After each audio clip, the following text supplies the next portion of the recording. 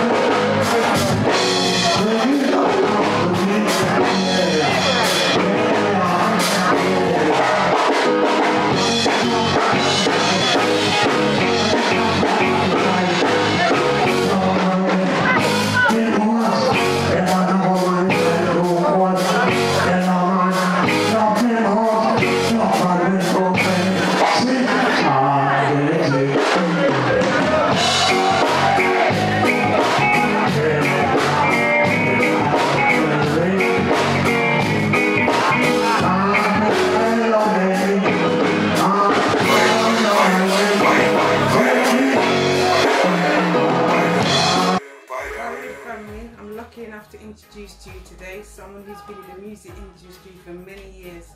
He's a music engineer, a composer, a producer, a musician, playing things like the bass guitar, percussion, drummer, keyboard.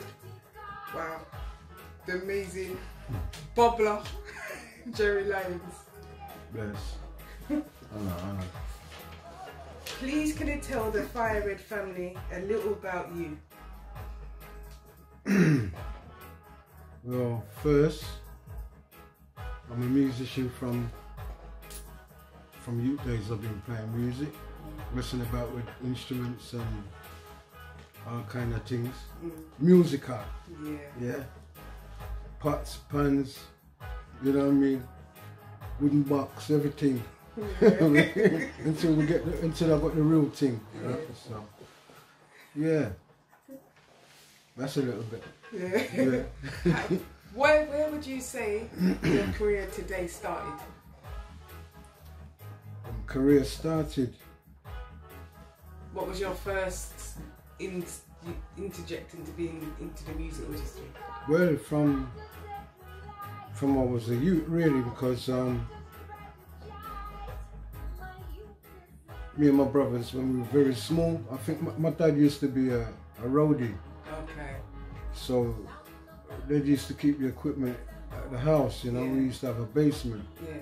So at a small age, I already knew what a drum kit was by the age of 5. I knew what, you know, what to do, what the bass was, what the keyboard was. I knew what it was, but yeah, from early. So you used to play at home, did you used to play it at school and things? Yeah, I did eventually end up playing in school. Yeah. Which was funny, because when I went to my school, actually I was a little bad man. You know what I mean? Yeah, we were a little friend then, you know? And thing. So when the music started coming into the school, none of my friends knew that I was really musical. Yeah. So, you know, I was good with like listening to melodies, finding them. Yeah. So I started doing music. Okay. Yeah. So was you in like school productions and stuff like that? No, not really. But what happened later on in school was I met up with some other youths that was in the school the same time as me. And I met, there was a brother that could play drum, Mark, can't remember his surname. You know what I mean? Mark, Colin Shaw, he liked Status Quo, so he used to play rhythm. Mark was the drummer. And then another bridging of mine, Patrick Francois, he was a good guitarist, so I took up the bass. Yeah. You know? And yeah, that was my first band. You know? It was called the what was it called again? The Dominoes or something like that. The Dominoes? Yeah, something like that. I really can't remember. You know, because it was a mixed band, you know, 2 white boys and 2 black boys. So, and the 2 white guys, the brother who used to play the drum, he played it good, because showed him how to play reggae, obviously. When he used to try and play it, I said, no, take the sticks and play it like this. And he played it. He was just a good drummer. And we rolled about for about 3 years. We done 2 years out of school. So when I left school, we were still together. Yeah. And yeah, we just got older and went different ways. But I stayed in the music, you know. I was just about to say, you said that was your first band. That was, yeah. Yeah, then after that, really that first band was like a family band. Yeah. My brothers were too young. So it was me and my friend them, and after that it was me and my cousins, and we had a family band called the Mighty Shades. In the 70s, you know, around about 13, 14, I'm already playing melodies on, but I can hear something and play it back. So I was with the family band for about 7 years, 7, 8 years. We've done a lot of shows together. I learned how to play, you know, stuff like Louis Armstrong stuff. So we never just played reggae, you know, we played everything. Yeah. Okay. Yeah. How did your family feel about your career choice? My family was for it. My dad wanted to be a musician. He never played, so what he did, he used to buy all the instruments and said, "Well, I learned that." So that was good, you know what I mean? Yeah. Big him up for that. Yeah. You know what I mean? So we know that all along the way you was in loads of different bands and it got you further and further, but what actually got you into the industry? What really got me into the industry was the family band. Okay. Yeah, the Mighty Shades, around about 1977, 78, something like that. It could have been in around about 80, coming up to that time. We actually got a chance to go on one of these talent competitions. Okay. And these guys that I was telling you about in school, they was still in the band at that time. So we had a white drummer, white rhythm guitarist, black BSC. Keyboard player was one of my family. I had an uncle that could sing like James Brown, and he just used to sing like everybody. Otis Redding, you name it, the man mash it up. Anyway, and we had I had a couple of elder cousins that were, you know, most of them play horns, so I had 2 elder cousins. One was playing the tenor, one was playing alto, and we had my dad brought along one of his Jamaican wartime friends. There's a brother named Joe Bundy. Now, the reason why I'm going to mention his name is that I didn't really know about this man's history until he came along in a family band. And he was the one that started to get us to play like Louis Armstrong tunes, because he could sing them. Yeah. And not only he could sing, he could blow the trumpet just like the man. And he was in the band, and that man kind of gave me a footprint in how to know my notes. Yeah. Because at that time I was still playing by ear. He said to me, "What key was that?" I just said, "This for me, I'll play the note." Kind of take it up. And I said, "Yeah, what note?" I said, "That's someone, look on the hand." Boom. You know? But working with the elder, you know, when he used to play, these jazz tunes, I wasn't really into jazz, but because of him, you know, he taught me how to, where my notes were. Okay. So when we needed to change and he was playing a jazz tune, he would play, whilst he was playing, he'd shout the note to me where to change, you know.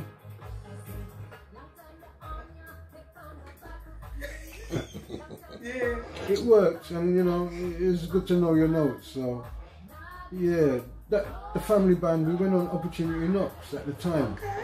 Yeah.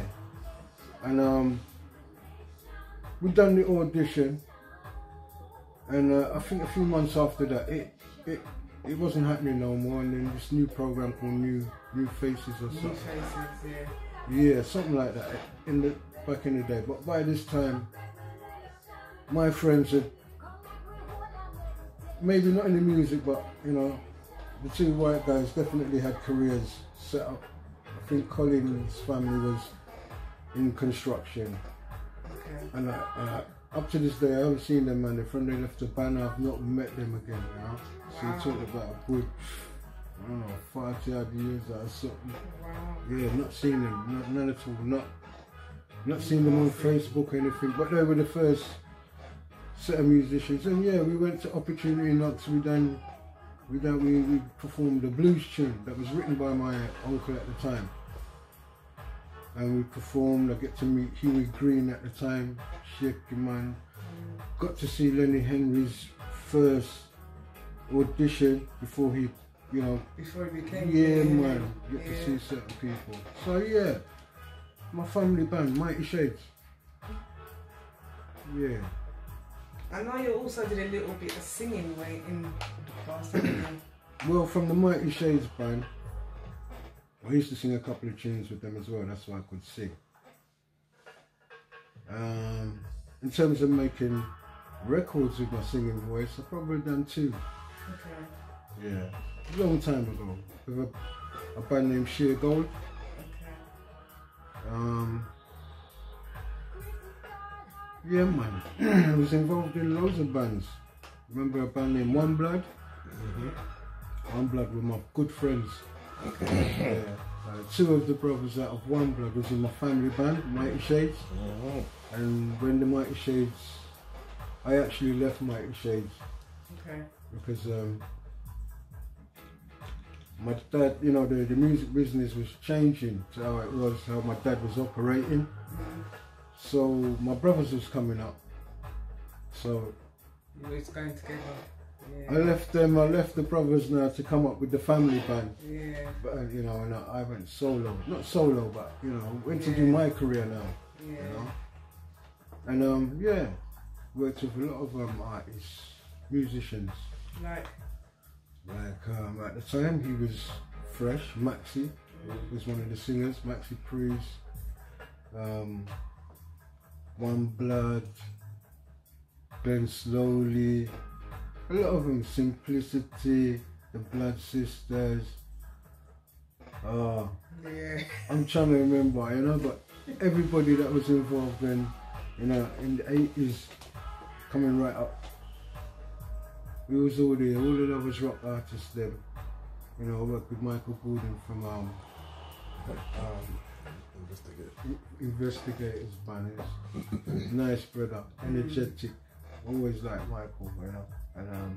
And the rest of the band. Yeah. Tradition, all of them, man. All of, you name them, I know all of them. As one, you know what I mean. If they roll back the clock, they're gonna see me sitting there watching them in the shows. I watched all of them. Still Pulse, you name it. Yeah. Who or what inspired you? All of them people that I mentioned. Every single one of them. Every single one of them. Anybody with a car. Yeah. Yeah, man. Why is music important to you? Music is a way of life. You can see the world through music. You know, and if people are not actually talking to you, you can find knowledge in the music as well. Yeah. Messages. Definitely. So, and it's something that doesn't fight your back, you know. It doesn't argue with you. Music doesn't argue. People do.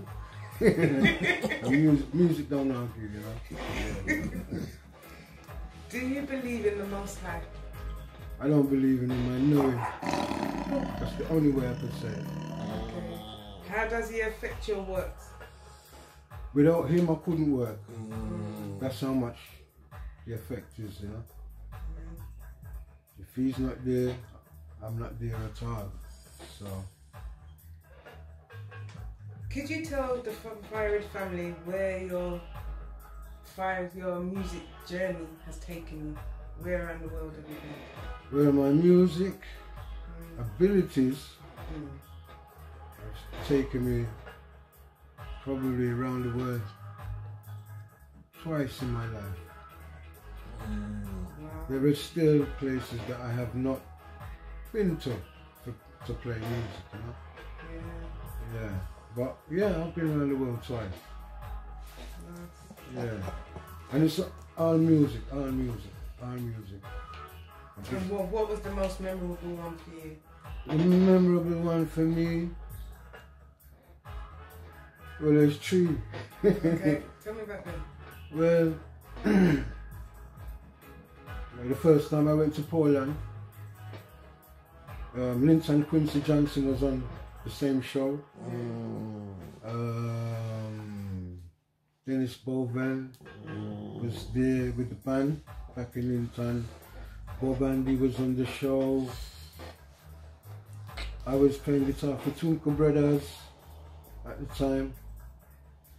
And Grimsby was flown, he was on the same trip to just announce, you know, be the host. The host. Yeah. That was a memorable show for me, playing in Poland. And the next one was in America. America's a big place, you know. Yeah, I remember the first time I did a show called Reggae on the River. Reggae on the River, yeah. Big show. I couldn't see where the people them stopped. It was like a sea of people. Yeah, that was a big show. One of the biggest. After that, it got bigger.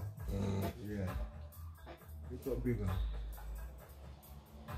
And Japan. When I went to Japan with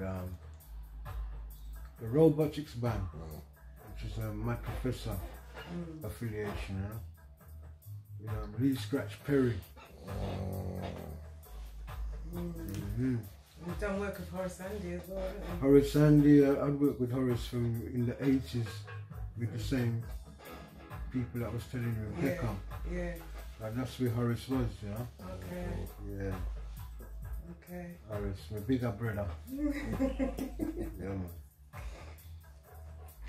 You mustn't leave out that you do a little bit of acting as well. Yeah, a little bit of acting. I mean, it was a bit of acting, yeah, but it was real because we never have no script. Yeah. And we was told to kind of. Well, I was was given. Know what the show was. Well, we knew what it was about roughly.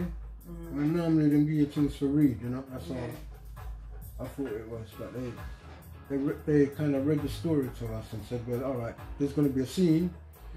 And what was it called again? We the Ragamuffin. We the Ragamuffin, sorry. Yeah. They said there's going to be a scene, and this is what's going to happen, or let's see how you act if this happens. So it's like, all right, then I know you're going to burst through the door, but what would you normally do? You know? Yeah. Kind of thing. But that's what came out of it. It was a joy to do. You know what I mean? You know, and we was talking our own lines, you know. So it's like, all right then, some man's gonna come in and they're gonna ask for some money. So I was like, okay, all right then. So when he comes in, what do I just give him the money? So I thought, no, I've got to say something. What I said to our man when he come in, he said, oh, why some money? And I have to look at him and say, well, what do you mean? You know, we have to create something.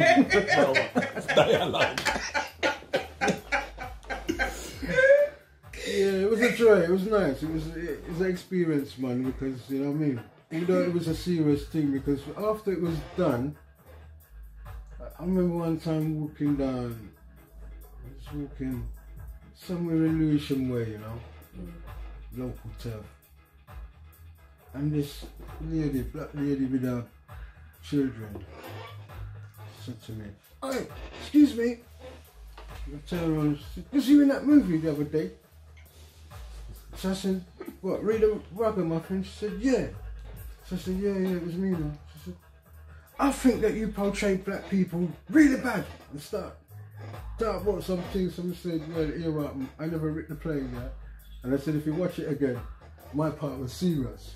He never did that trick, nobody did no God. He did try to put on a show."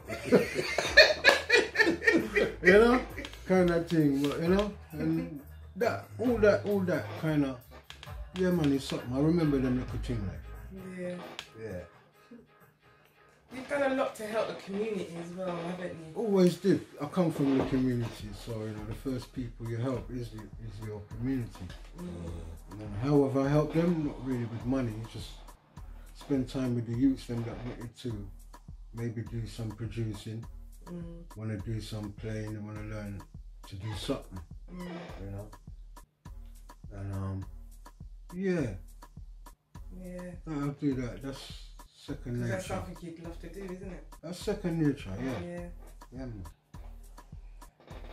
What struggles do you think people, artists, producers, singers, whatever, face in the music industry?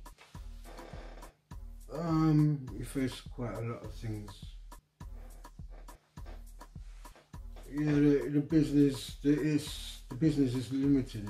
It's kind of limited to where you can go as a, you know, as a reggae black artist. Why? Well, the facilities, you know, for us to get them, they're expensive still. You know what I mean? They've made it deliberately like that so that we can't make nothing, but you always find a way around this thing, you know? From without the guidance of the Most High, we always find some kind of way to deal with this thing. But you got to be committed, otherwise you won't see nothing, you know? So everybody that's been there before me that we know of, you know, I have to big them up, because I started to realise that there is a whole heap of prejudice, whether you're black, white, pink, yellow, you know what I mean? It's like, it's not a colour thing no more. It's like your music is going to appeal to the masses, and that is a problem straight away. So before, when we used to make music, we only used to make it to our people. It wasn't bothering nobody. We could have sing what we like, and say what we like, and nobody never met. Oh, you're not allowed to say that. You know. But as, you know, things get more, people know what we're saying, you know, because the whole thing mix up. So yeah, our music started to broaden up from even when Bob let off the sound and got through and opened up the channels. There was still music coming through certain channels, but he just, you know, Bob come along and just boom. We can go in the pop charts now. But then they started to monitor how our music sound before it came on the pop charts, so that started to dilute things. Because if you look at reggae's got so many different variations of sound, variations. You know, one of the variations, the mods like it. There's another variation where the skinhead them like it. You know, and you got another variation where the lovers rock people up on it. And it's variation. So our music influence a lot of people. You know, and the barrier is, the struggle is that our music has not been able to just enter just like any other music. That's what I find. Because if I remember as a youth, when I used to listen to the radio, right, if the tune wasn't really up to speed, I'd like to say something else, but choose camera thing. People use your imagination, people, right? Right. It's like so many music wasn't really to the taste. But you know what? After you hear the music 2 weeks every day, you can either turn off the radio every time you hear it, or one day you just end up you're bobbing your head to this tune. It grows on you. So if our music had the same opportunity to be able to have that space to grow, I think we would have taken over the world in the 60s, you know, from them time there. Reggae would have just been, not no struggle, it would have been there. You know, it's always been there, it never went nowhere. When I was coming up, let me say it was developing, but it was there when I was coming up. We did all this rocksteady, ska, mental, merengue, calypso, everything, you know. even the R&B, what they're talking about, yeah, that was there, but then it variated more. So the R&B that I remember was, you know, rhythm and blues. The big people them used to rock to that. That was like the second rock steady, but it was more swingy, you know? Swing beats. Well, all the big people know what we're talking about, right? Right, so. Oh, yeah. If you could give advice to an aspiring artist, musician, producer, what would it be? Well, for me, as somebody who never had the opportunity to spend time in a music school and being trained to a certain level, on my side is you have to love it, man. You have to want to do it, and you have to commit. You know, you have to kind of really look at your surroundings. When I say, like, I'm not even just talking about the music, it's your environment, you know, that's going to make you really, I think it's just determination within our oneself. You want to do music, there's certain things you have to do. One of them is listen. Yeah, you don't just get to just know music, so you have to listen.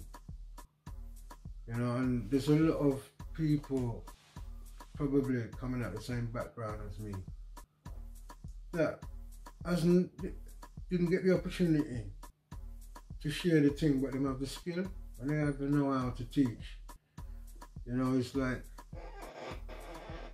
just inspired to do good with what you want. Because music is a thing that entertains people, it makes people, it soothes their problems, it solves their problems. It's, you know, music is a thing where it's part of life. If you're gonna choose it, yeah, just stay with it, man. I've stayed with it all my life. I've done painting and decorating, I've done all kind of job, plastering, you name it. Every time them lay me off a job, I've always had my music to fall back on. So, for me, once I saw how the world was running for me, I said to myself, well, you know what, let me stay with the music and kind of get into the stage where it wasn't a stardom thing for me, it was a thing where to make a job of it. You know what I mean? My music is like a job. It's not about all them things about people, oh, you must have had loads of girls and them things. That's the early half of it, because that's what happens. Yeah. But as you get older and you get more serious, you know, it's more about what you've got to give to the people, because they're waiting to hear what you got. They're waiting to hear, are you a real thing, or was you a man that rare back in the day, rare? You know, as a little youth coming up myself, I mean, man that I used to watch, they're still rocking.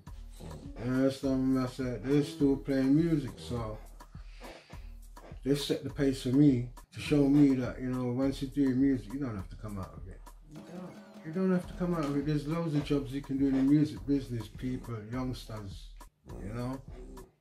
You got video people, you know, you got people that write excellent lyrics. You got people with good ears, they maybe can't play nothing, but you put them in a room and they tell you how the thing sound. Yeah. They tell the engineer, listen man, set that up. You know, the youth them just need, they never get the exposure probably what I got. You know, because they got computers. Yeah. Still to this day, I still use analog equipment. I use the digital, but I work faster with analog. Okay. You know, so wherever I go, I always teach, always tell them something. Analog, you can't touch it tonight. The real thing. It is. Where do you teach then? I teach anywhere the facilities are. That's how we do it. I mean, I haven't done a Facebook thing, I haven't had no chance to do that. But anywhere I go and the youths have something, you know, I always show them something. Because, you know, the sweetest thing is when you can see somebody do something and you can hear the effect. When they see that, they pick up quicker when you're reading it. I mean, I've done some of the reading that when I go a certain place, when the big man in my talk, we know where they must say.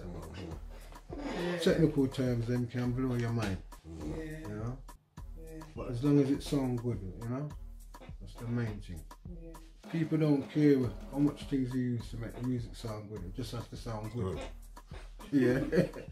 Yeah, true. I hear some man will use some little things, and when you hear the music what they're making, they say, yeah man, I want big studio that. And the man's using a small thing. But it's not the small thing, it's the man where I operate the thing. That's where it is. So I always kind of teach the youth then that the sound is within you, kind of thing. Yeah, the equipment is whatever it is. From you, I understand music frequencies, whether it's in a technical term. I mean, in a technical term, it just have to sound good. That's what I'm gonna say. You know, when it gets to decibels and all that, I never studied that. I studied how to play the instrument and put music together, which was listening to records. So I couldn't describe to anybody what you know, 6 weeks or 10 weeks or 3 months in a musical class learning classical. I had my dad's records to play. And when we did play them, I played blue beat, then I played ska, and when I told like a pop tune, like Rolling Stones and then yeah, you like them better than the Beatles, you know, there was a bit more harder. Yeah, so, yeah. What artists and genres do you listen to? I listen to absolutely anything that sounds unusual, not religiously, because I'm a random listener. I'm not a listener that's going to listen to something and say, well, turn off that, don't want to hear that. I listen to it. The only music I'd probably do that to is slackness music, you know? Because, you know, nowadays, it's slacker than before, but then slack is slack, you know what I mean? So, I listen to anything with a heartbeat, with a pulse, you know, with the breath, you know, flute, you name it, everything. I can't pinpoint anything, you know, particularly apart from music that I play, because I love dub music, I love reggae music, you know. But before I was playing that, I was listening to absolutely everything. Country and western, you name it. Really? Well, my parents used to listen to a lot of country and western, and even if me never like it, I still heard it. Yeah. You know, so I still did. I heard it. I listened to it. Yeah, man. Well, Sundays, we used to live in Newcastle at the big house. Sunday come, we're not going to church. We have washed down all of the window sill them and all the door panel them. And the old man's busting country and western, you know, in the back of your head. You know, for about 2 hours straight with a clean bunny start. And until we're done the cleaning, that music is in your head back until Sunday dinner. Wow. Yeah. I listen to loads of stuff. Can you share with the FIRERED family what plans you have currently in the pipeline? The plans I have coming in the pipeline is to release more music. You know? Just to release more music, because like I said, I work with a lot of labels that I've done music for, but not actually done it myself. So now it's all about what I can put out now. Okay. That's the plan. But you do produce with Lionz Den though, don't you? Well, Lionz Den, yeah. Lionz Den is the company, yeah. Them are the start of the thing. Tribe 84 now was the company that I work with because they had a little more outlet. Okay. So we work together. Yeah, I hear that. How can the FIRERED family keep in contact with you? Well, now that we've made contact, I don't think we're going to lose contact. There is no contact for lose right now. From we make contact, we contact. Yeah. So, you know, we'll keep in contact. I will update you with everything that's going to be coming out in the next few months. Okay. Which I have mixed some stuff that's been sent to the presser. Maybe I'll have a few weeks before they come, but before that, I will send you some stuff. I will update you with what I've got coming out, no doubt. You know? Thank you very much. FIRERED. Yeah, man. Please feel free to make a shout out to your well wishers. Well, I wish everybody that listens to FIRERED and tune into FIRERED a big up. I'd like to big up all musicians, ones where I don't know and the ones who ever know. See, all I want to bless up. The ones that are playing still, big up. You know, so I the struggle and we're soldiering at this thing. See, big up. Big up all of the sound man them. Every single one, me now call no name. Every single sound man in Britain and all of the ones in Europe that's playing Lionz then, that's playing all of the production that's coming from I. All of the man them who's producing it's big up. See? Big up the whole world. See? Big up FIRERED, the hottest on the planet. Lava!